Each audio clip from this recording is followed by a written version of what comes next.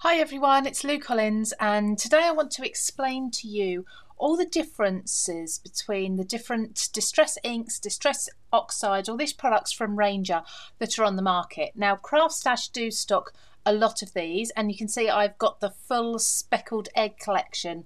The speckled egg was the latest colour release, but there's been so many different colours released, and of course with all the different names, different styles of liquids, so we've got inks, we've got paints, we've got embossing glazes as well.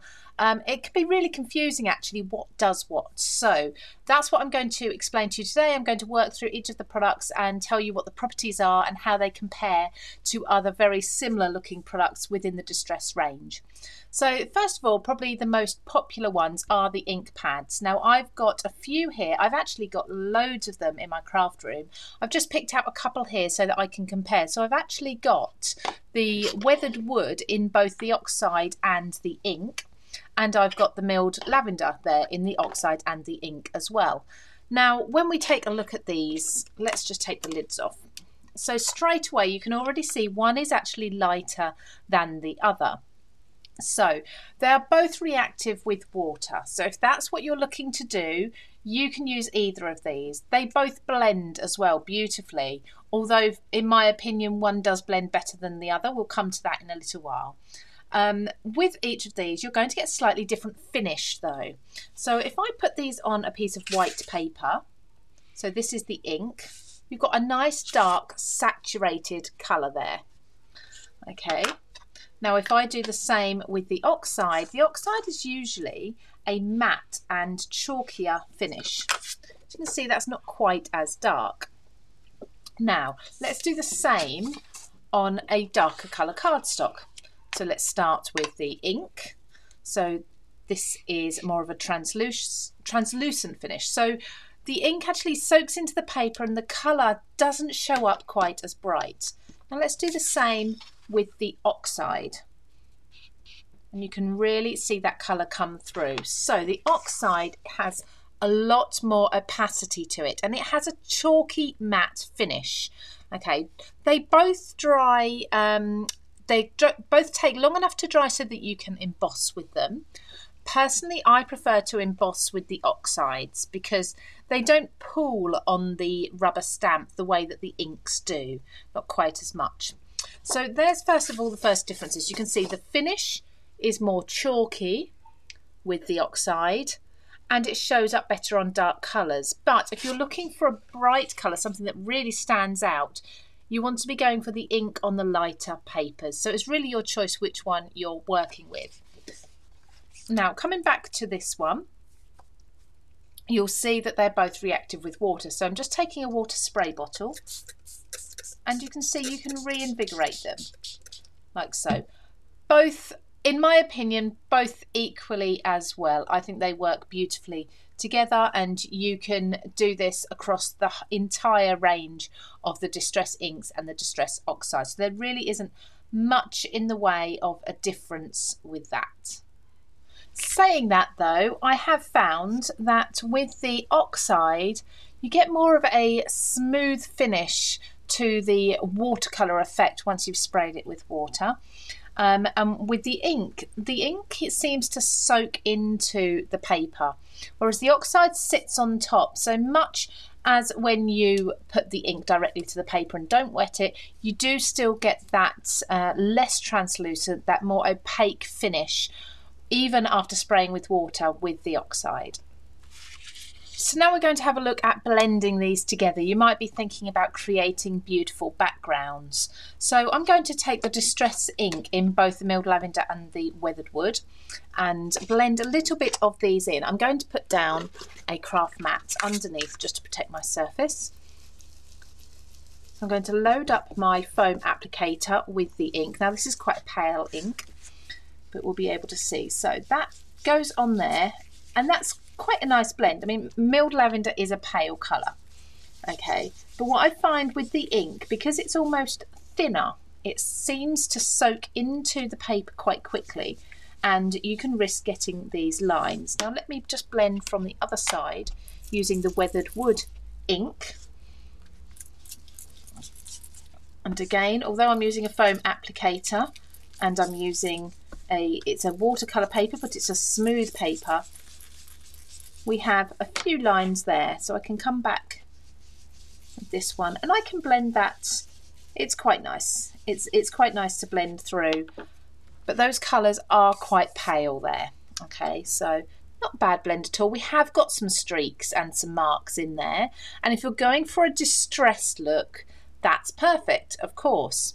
Now I'll quickly show you something you can do with Distress inks, is just spray a little water into your hand and you can flick it onto the ink afterwards. Give that just a few moments to settle while I put these away. And you'll see what's starting to happen. I'll lift this up in a moment. We're getting almost a dilution of the ink where the water's sitting, and the colour is darker around the outside of those wet patches. So if I take a piece of kitchen towel now and I just soak up, you can air dry or you can heat dry this rather than lifting off with the kitchen towel, but you can see there we've lifted off some of the colour, and that's that water reactive property that Distress Oxides and Distress inks all hold, and really that's what they're very much known for. So that's the ink blending. Now on a different piece of paper I'm coming to the oxides, so I'll do the same again. So taking lots of ink onto my foam pad. Now with this one I've got a creamier consistency, so actually blending this feels much smoother in my opinion. This is, like I say, this is quite a pale colour, the milled lavender.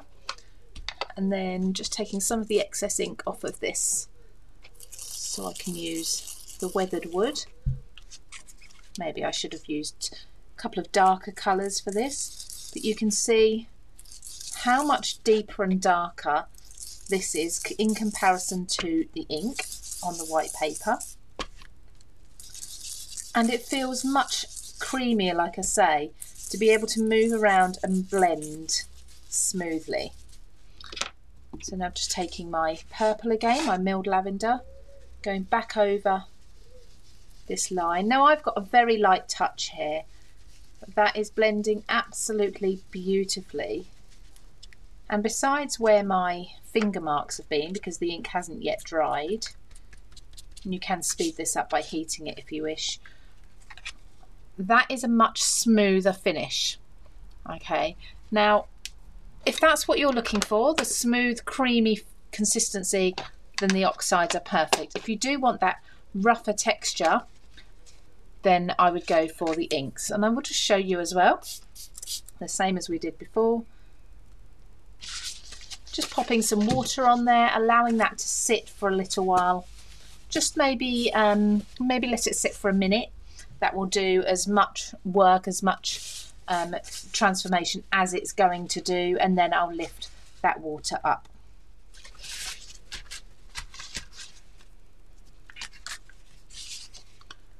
So there you can see, very similar, but I do feel that the water doesn't make quite as much of an effect on the oxide as it does on the ink.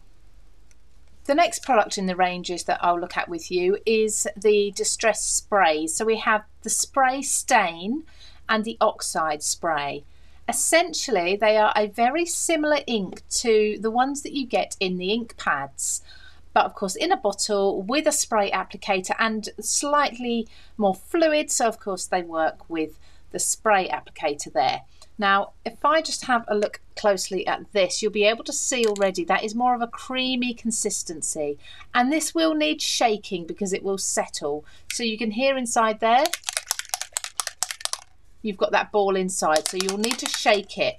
Whereas with the ink, you don't really need to do that. It's so fluid and so much thinner that that remains mixed all the time. So let's just spray each of these because the properties are very similar once they're sprayed. It depends what sort of look you're going for. So on this side I will spray the ink.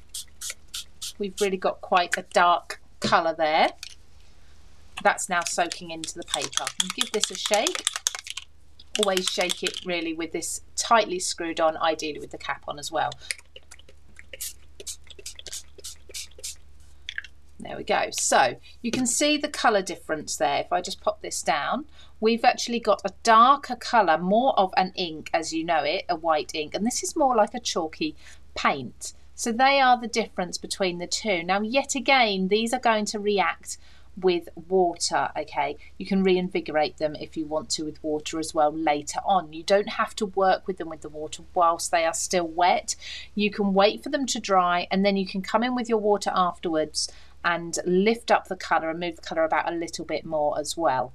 But I'll just show you. So let's spray this with water and spray this one with water. Now straight away you can see that lighten up. I'm going to give that a few minutes to settle. Then I'm going to dry that with a heat gun and come back and show you what the finished dried result looks like. So just coming back to this now it's dried.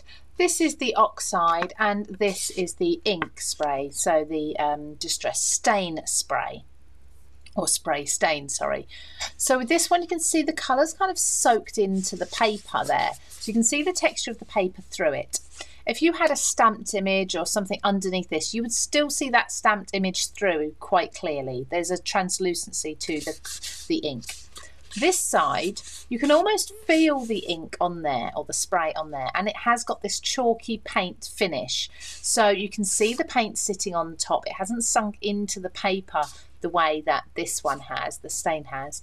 And if you did have a stamped image on here, you would partially cover that because of the opacity of the finish. So we've got that very matte finish to this. Now just for comparison, I'm going to show you as well what the two look like on a craft piece of paper as we did with the ink pads. So first of all, the Distress Stain. You can see there, this is speckled egg. That's quite dark on there, which actually matches really well with the weathered wood ink pad there. And then in comparison, there's that Oxide. Now with the Oxide, what happens is the moment that the liquid is released from its bottle or its pad, it starts reacting with the oxygen in it. It's oxidizing itself, and that's what gives it that chalky finish. But there is no chalk in the inks or the paints or any of the products. Okay, so you can really clearly there on the darker colour see how you would actually finish with an effect that's more chalky with the Oxide. So I've just used a heat gun to quickly dry those two inks off there, so you can really see the difference. Now this is very, very subtle. The spray stain there is very subtle. It's soaked into the darker cardstock, but of course there you can really see that Oxide spray lifted up sitting on top of the cardstock there. Now within the range we also have reinkers, and these come in both the Oxide and the Distress Ink, which is the more fluid one here. So these are used for different reasons. First and foremost, they are used to reinvigorate, reactivate your ink pad. So when they start to get a bit dried up, a few drops of this, move it around with a foam pad, you're good to go. You've got a virtually new ink pad. So they're well worth investing in. When you buy an ink pad, grab one of these as well at the same time to coordinate. Make sure, of course, if you're getting an Oxide and if you're getting an ink, you go for the correct ones. Now let's also use the droppers and pop a piece into a palette. So the ink is more liquid. This one has the dropper there. Now that looks like a black. You can't tell what colour that is at the moment. This needs mixing, needs shaking. As with the Oxide sprays, you need to prevent that separation before you use it. And you can hear there's a ball inside of there to help you with that. So a little shake each time you use it. Again, just a few drops on here and you can clearly see what colour that is, okay? Now each of these will react with water. So you can take a paintbrush, I'll just take quite a large one here, and you can, I'm going to put some water in here, wet my paintbrush, and you can use these directly as they are to paint, or you can come in with a little bit of water. You can see there, if I drag that ink out, you can see there that you can use water to water this down a little bit, or a lot if you wish. There. And you could then paint with this if you wanted to, in the same way as you would a watercolour paint, which is really handy. Now just clean my brush off and use some clean water for the Oxide. Again, you can mix it with water, you can make it even more fluid if you want to, but the colour doesn't change quite as much. With the Distress ink, when you mix water with it, you get that paler and paler colour. You do so a little bit with the Oxide, but nowhere near as much. But you can still watercolour with this. You can use water to mix it and move it around the same way as you would if you were watercolour painting. Now, of course, if you are watercolour painting with these, you're going to get that matte finish. With the Oxide, you're going to get that normal paint finish. It's not a gloss, but it's certainly not the chalky finish with the ink. Just two more products to go through with you. We have the paints as well. So the Distress paint is an acrylic paint, so it's water-based. And what I love about this is that it will go on multiple surfaces. So you can work on plastic, on wood, on metal, of course, on paper, acrylic, things like that. So acetate and such like. And you're always going to get that chalky finish. Okay, so if I take a sheet of our paper, again, we need to shake this. So give it that rattle. And then just a few drops on here. So it's quite a thin acrylic paint. I've known many other acrylic paints to really be quite thick and gloopy. This one's nice and thin. I'm just going to use my finger because I like to get messy. And it really is a less expensive way of creating that chalky finish. Now, before that's dry, I can come in with some water, as you can see, and I can do some different effects with that. So I've just sprayed it there to water it down on one side. I've put a few little blobs of water this side. That will still show, much in the same way as we did with the ink pads. That will kind of almost dilute the paint a little bit. So you can add to your different textures and your surfaces by just adding a spray of ink there with the water before it dries. Now, if I just whiz this dry for you, you'll be able to see that finished look. So that's all dry now, and you can see that we've actually got this chalky finish. Now, over here on the right hand side, this is where I sprayed it with water quite heavily whilst it was still wet, and we had that reaction where it blended with the water nicely, and we've actually got, despite the fact this is a messy paint splodge spread with my finger, we've got a nice watercolour bleed through there. So you can really do this all over. You can get some nice ombre effects as well if you want to. I also flicked or sprayed a little bit of water in this area. You can see this blotchiness that we've got, but you could really go to town with that and do that a lot more if you wanted to, by spraying the entire surface, adding some big blobs of water with your fingers, much the same way as we did with this, and allow it to react. But with these paints, with these Distress paints, you do need to work with them while they are still wet. They will only react with water whilst they're wet. Once the paint has dried, the genius thing is it's now waterproof. Okay, so now we can do our layering. Now we can put, say, a crackle paint over the top, and it will not mix and it will not affect, it will not reactivate this layer underneath. So if I just show you, I'm going to spritz this with some water because that paint is now dry and we've got that chalky finish to it. I'm going to take a piece of, I'm letting that sit for a moment to see if that will make any difference. Piece of clean kitchen towel there.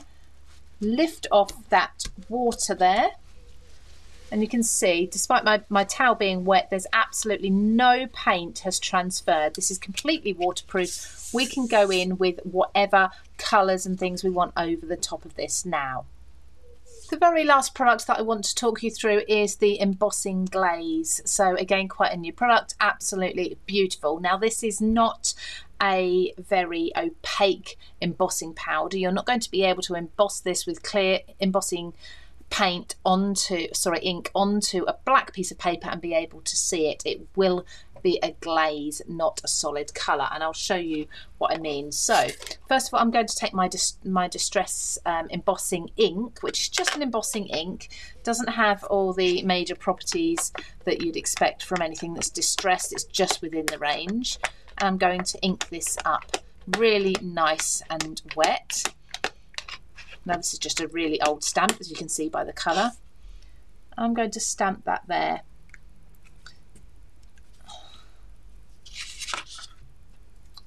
I think my embossing ink needs reinvigorating now. It's getting a bit dried out. I'm just placing that all the way over. It's nice, soft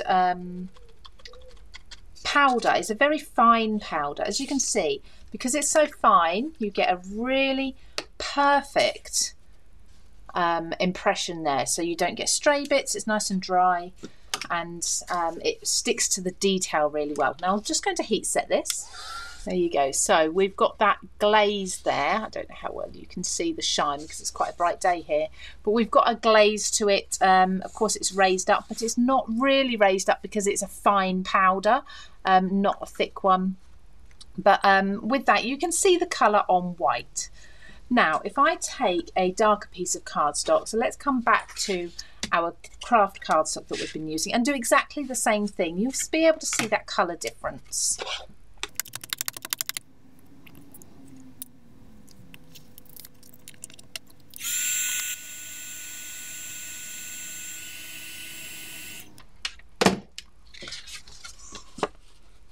So there's the difference. Now we've lost the colour.